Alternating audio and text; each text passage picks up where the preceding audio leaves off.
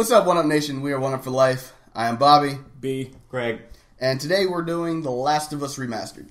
Now, we have our second screen over here for Last of Us, so when we're looking like this, we are ignoring you, but we're also watching the gameplay. It's okay. So, this footage is actually brought to us by Greg. It's me. That is Greg. Alright, so I actually haven't played the remastered version, but I have played the regular version. And I liked it a lot because it's a completely different take on like a zombie apocalypse type thing. Yeah. Looking at it, to be honest, I don't really see too much of a difference between the remastered and the regular version. Did you play the regular version? Difference. No? There's not really much of a difference at all, actually. So, not really remastered then. I mean, they did add multiplayer, and they did add a second storyline where it's the girl's view. The Left Behind. Yes. Yeah. There was multiplayer in the first one. I think they fleshed it out a little bit more for the remastered. And you had to pay when it first released too. Yeah. And the Left Behind DLC for the original version released, I think, about a month before the remastered version released. I do know the remastered version comes with all of that stuff right away, and you don't have to pay extra money for it. So that's actually pretty cool. I will say it looks a little bit more colorful than the original did, but graphics-wise, it's not that much different. Yeah. Well, you see a lot more like it looks air smoother. particles. Yeah. Yeah, there's a lot more air particles. It's a little bit more, smoother, more colorful, but it doesn't look any more realistic than the original did. Now, as far as like stuff to pick up, I played it on medium whenever it was on the PS3, and for PS4, I just went straight to the hardest. So, as far as drops, I don't, as like items you could pick up, I wouldn't know the difference between the remastered and this, or the PS3 version. But I mean, the hard. You get like nothing. There's like no drops, which no is items expected. picked up. Yeah, and it takes more hits to kill your enemies in hard as well. Basically, I'm going into every single situation with one bullet and no weapons whatsoever. So you basically have to sneak around like I'm doing and take out all the guys that way. So it's pretty much a survival thief. Yeah, kind of. But it's also one of those things where they try to make it as realistic as possible. So if you're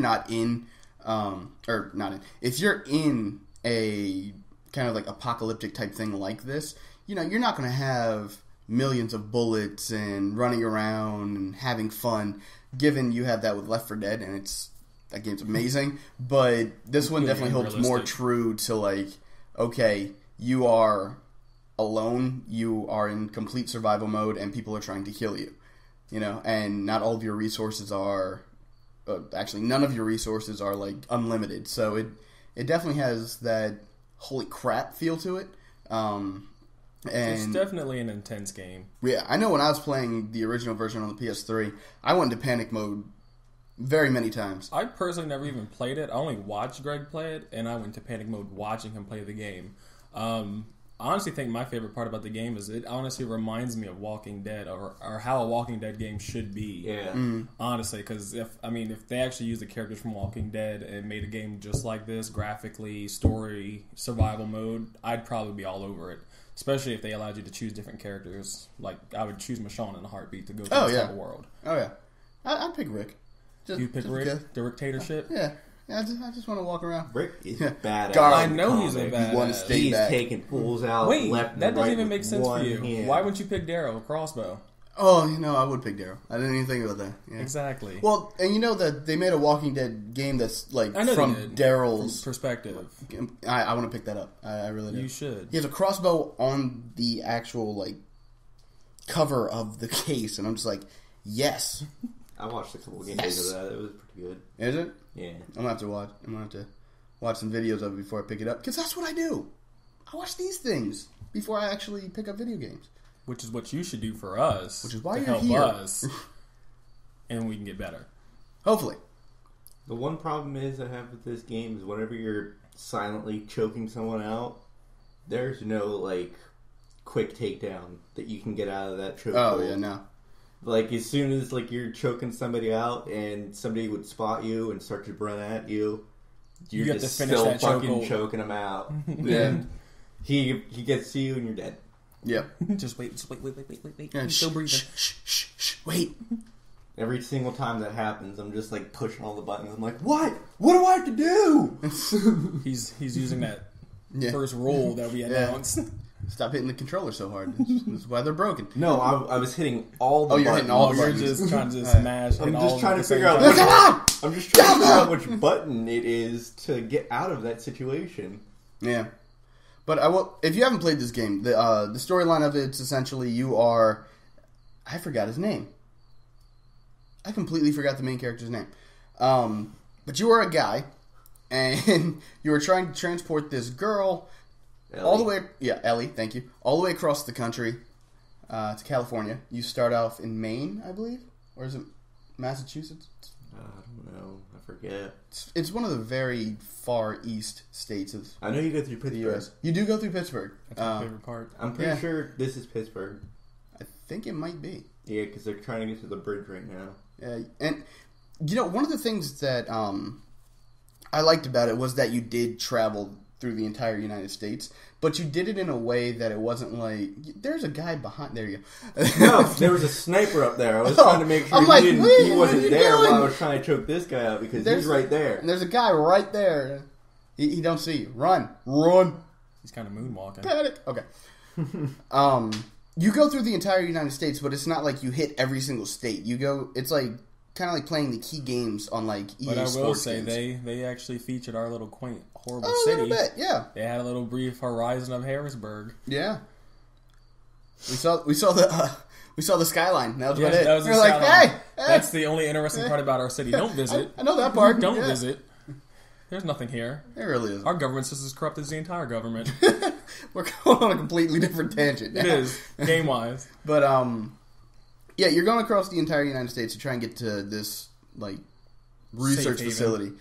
Yeah. It's a safe haven / research facility in California. And you end up running into your main character's brother at some point in time, and there's some stuff that goes on. But it's actually a very, very well-done game. And one of the characters in the game, whose name I forgot as well, she looks like Solange Knowles to me. I have no idea who the hell you're You talking don't know what I'm about. talking about. You know what I'm talking about? It's the girl who gave you Ellie. Yeah, the Oh, okay, I know who you're talking African-American. Yes. Yeah. Yeah, she looks like I don't know Solange to me. who the actresses you're talking about. It's Beyonce's sister. Oh, I'm gonna put- It's King never Beast. seen. Queen Beast. Wow, King Yeah, Beast. King B. Wow. Okay. She does look manly in that one picture, though. That Super Bowl. That Super picture. Bowl picture. All right, we're gonna have a split screen right here of Solange and whatever the hell that girl's name is because I forgot. Don't judge me. But it's kind of funny. The game is very, very good. I like the game. I like the game a lot. It's written perfectly, I think. It Yeah. has a great story. It's funny because the story is amazing, the gameplay is amazing, the characters are completely forgettable, except for Ellie. And you can tell they're completely forgettable because I can't remember anyone's name. I'm except sorry, for though. Ellie. I hate Ellie. Joel. Joel! There we go. Yeah, that was just too difficult. Okay. Just sitting here thinking about it like the whole time. Yeah, so, Joel, thank you. What were you saying? But You hate Ellie? I don't like Ellie. Why do you hate Ellie? She's annoying as hell. She's supposed to be. I don't care. She's 13. Gotta be honest with Still? you. Gotta be honest with you right now. There's been 4 or 5 separate occasions where Ellie has fucked me so badly. Like, I'll be sitting around the corner and she'll be like, I'll just like recently climb out a window and I'm like ducked behind something and a guy's coming at me. And Ellie, instead of coming out the window, goes around out the door past the fucking enemy and like blocks me from trying to get the enemy. Okay, but the hilarious part about that is that when you're in cover, Ellie is completely invisible to the enemies. Yes, exactly. It's hilarious because I've had that as well when playing it on the PS3 version. She's where just like, I'm in "Excuse me." cover. I'm in cover, and she runs in front of an enemy, bumps into the enemy. The enemy moves sideways, and she just keeps running, and he's just. That's why I hate games with 2 people. Like, you have to you have a second person with you whenever you're trying to get that you pretty much have to take care of. Yeah, I think that when it's games like that where there's two people, there should be a co-op mode, because that way you would have a lot more fun covering your friend's back than having to control one person and one other person just blindly following you around. This is another thing with this game. Since it's got remastered, it's got these points where you'll get to a spot and like the guys that are supposed to come out don't come out. Yeah, they'll be sitting there like they're frozen. Sounds like a programming glitch. It might be a programming glitch. I've had a guy walking towards me and just fell to the ground. It's kind of really? Disappeared. It's kind of like their sensors off. Possibly. Could it be because of the data restrictions on the game? Oh, maybe. When they remastered it? Even still, you would think... He looked right at you. Yeah, because he'll still notice me if I would look at him. But other than that, I mean... It's a sensory problem. Yeah, it's either a sensory problem or they just... This does this a lot. Well, it's also because the coding for the PlayStation 3 and the PlayStation 4 are different. Completely. So it's not an easy just port and graphical update for a remastered title. I mean, it's complete code reproduction. It's redebugging and everything like that. So it gets a little bit wonky, and I guess certain things like that, like certain spawn points for enemies and enemy trails and stuff like that, they're not registering as well as they thought it might. And that's an easy patch fix. That shouldn't be too much of a problem, but it is a little bit disheartening, especially since that was an ugly couch. Why would you put Oh, that chair fell over. That should have made you turn around. No, it's normal. But onto the multiplayer of this game, because I played multiplayer on the PS3 a little bit. I actually like it. It's fun because it's not a Call of Duty style run and gun. It's third person, which is really cool, and you have to craft your equipment on the fly.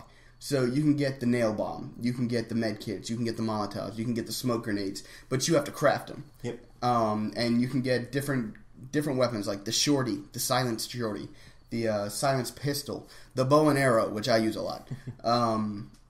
Assault rifles. It's really, really nice because, again, ammo is not plentiful. You have to really, really ration yourself on ammo. You can make different melee weapons, but they will break after a certain point in time. And you don't have that much health. So you really have to play the multiplayer like you play the single player. You have to play it stealthy. You have to be strategic, because if you're not, you can't run and gun in this game. Because if you do, you're going to die every single time. So in the multiplayer, are you actually going up against different users, or are other users as clickers? You're going up as different users. It's basically one group will go up another group, like Walking Dead, like Rick's group and the governor's group. Okay. Yeah, it's very like this faction of survivors versus this faction of survivors. I wasn't sure if they gave you like an option to be just a regular person or if you could be a clicker. No, you can't be an infected as of yet. But hopefully that'll change. You never know though. I don't think it was ever in their actual mindset to have you play as a clicker. The infected, because the infected are just, they're mindless. They don't have any kind of control. It's all like primitive. So you can't really strategize as a clicker, Plus you can't see. You can't see anything. Clickers are completely blind. That's why they click. Because it's kind of like sonar. And they're a pain too, because I know they're you can't, you make any small sound, like if you step on glass, they screech and they come flying at you. What was that? Yeah, it was another glitch. That was strange. Went slow-mo that real quick. He was like halfway up the steps and then he saw his friend get beat. He said, fuck this. I'm done. Can't do this. He said, nope. I don't even like these guys. They're super weird. Oh my god. But, alright, so far, so you said you haven't actually I'm mad you hit him with the bottle. Yeah. It's a good distraction. Bow! Okay. So, with me playing it, with you playing the remastered version and the original, and you watching, right? What do you rate the game? Without playing, Yeah, as a complete spectator standpoint, what do you rate the game? 4, just because I don't know the actual mechanics and the gameplay value without actually experiencing that myself. I'm going to place that at a 4 visually and storyline. 4 out of 10 or 4 out of 5? 4 to 5. 4 out of 5. Okay. What about you, Greg? I'll give it a 4.5. Because, Also out of 5. Yeah. Just want to make sure. Because I don't think we ever rated anything out of 10. I'm just making sure. You started out with 5. Like, why would we I go want to make 5, 10, sure. 5, 10, 5, 10. I want to make sure that we're still on the same page. I'll give it 100 out of what? 2. All right. I just want to make sure we're still on the same page here. Yeah, Right, but about the... I'll give it a 4.5, because the glitches and the problems with it, they just need to get it fixed. From the PS3 version, because there wasn't that. From when I watched you play, there wasn't that many glitches in the PS3 in the version. PS3 version, it was fine. The PS3 version, it was very, very smooth. Yeah, I mean, then again, like we said, next gen, different hardware. Yeah, I figured out that every game that's trying to work with the new gen has a glitch. Yeah, Some kind of glitch in it. Battlefield has problems. This has problems. I mean, That's a problem. they're just trying to figure out a way to get games to work properly with it, I guess. I don't understand why. They had the same problems when PS3 and Xbox 360 dropped too. Yeah. It's just Yeah, when it's a new gen, it's a new issue. Yeah, it's expected. So for my rating, honestly, out of playing the PlayStation 3 version and watching the PlayStation 4, I don't see that much of a difference. If we were doing just solely the PlayStation 3, I would have said 5 out of 5.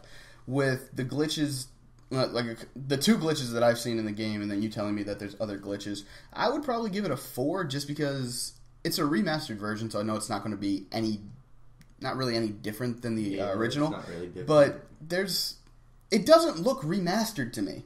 It just looks like a port, and they just decided to say it's remastered. It's not like a moneymaker ploy. Yeah, it's honestly. not like how it really does. When they redid like the Kingdom Hearts series for the PlayStation 3, they said it was the HD remix. But when you look at it and you look at the old games, you can tell the difference. Mm-hmm. And I don't know if it's just because it's an older game. I think that's the fact, because this released November of 2013. Mm-hmm. And then by January of 2014, they were announcing the remastered version. So there's not too much of a time gap between they're actually upgrading the game at all. Yeah, no. I mean, it looks beautiful. I think the next step would actually be using live people, just be based on it, because graphically, visually, it looks beautiful. So the closest you're going to get to realism is we're going to actually use real people, and Ellen Page is going to get beat up a lot. Yeah, that's true. But yeah, I think, honestly, we've touched everything that we want to do with this game. So, yeah. On average, all of us out of 5, we're going to say it's 4.25. 4.25 out of 5, which our average. And if you haven't played this already, you should definitely pick it up. If you picked up the remastered version or the PlayStation 3 version, that's completely up to you. They honestly seem like they play exactly the same. And depending on if you have the PS4 at all. So yeah, if you don't have the PS4, pick it up for the PS3, because honestly, pick up the PS4. Or you can just get with the times. Yeah. Catch up. You need to upgrade. All right. Before they stop making PlayStation 3 games. This is true. I mean, I still have an original Xbox, but that's just me. But we want to thank you guys for watching. Please like, comment, subscribe. Let us know how we're doing. Let us know what you think about the... I got it. Let us know what you think about The Last of Us, either the original or the remastered. And before we go, we always do the Gamer Rules, brought to you by B. So what do we have today? Number 3, when playing an online game, don't be that guy or girl who blasts music and annoys the shit out of everyone online. Granted, now I created this. I'm so guilty of this because I just forget sometimes, and I get so pissed off when playing a game. I yell at you. You do yell at me. Shit down. Like, I can barely hear my game. But I get to the point where I get so pissed off that I don't want to hear the game or anyone. I just zone out into my music, and then it's probably 20 minutes later. Greg is screaming at me, telling me to shut it down. Can you hit record again? I'd say you probably just have a time limit. What were you saying? Yeah, pretty much. I get yelled at all the time for playing music. Yeah, you are definitely. But you're guilty. I am very guilty of it. But a lot of the times when I'm doing it, it's not like we're in an open chat, so it's not like everyone can freaking hear my music. It's just only the people in our party. So I expect them to yell at me, but it's like I'm not going to interrupt everyone else who's on the team outside of my party's gameplay with that. Okay, given it's also another thing because I remember when we were playing online the one time, we were playing, I think it was Black Ops 2. And it was the first night it released. Yeah, it was. In the middle of one of our matches, we hear this guy playing, I think it's a Wiz Khalifa playlist that he has going on. It was the Maroon 5 featuring Wiz. Okay, because we heard Work Hard, Play Hard. And then all of a sudden, Payphone came on. And this man went hard. And he started singing along with it. We were dying. He hit that high note, though. He did. It was hilarious. It was like Adam Levine was talking to us. It was so great because we were laughing so hard at this, even though it was really annoying. And then after the game, we looked at his stats, and he went like 21-6. So we didn't complain. Yeah, we didn't complain that much. He carried our team. If you can carry a team and blast the music at the same time, I understand it a little bit more. It's still annoying. But if you're just blasting music just to blast music, and you're doing kick ass, which I'm not gonna lie, that can back me up because everyone knows I can go hard on Black Ops. Battlefield, fuck off. But Call of Duty, I can handle my ground. I'm saying if you put me in Halo and put Cinderella Man by Eminem on in the background, this is a good point. That is an ultimate death wish with this guy. Yeah, it's over. Straight Bankai mode. Yeah, but yep, that's it. Thank you guys. Thank you, One Up Nation. Once again, I am Bobby. B. Greg. We'll talk to you next time.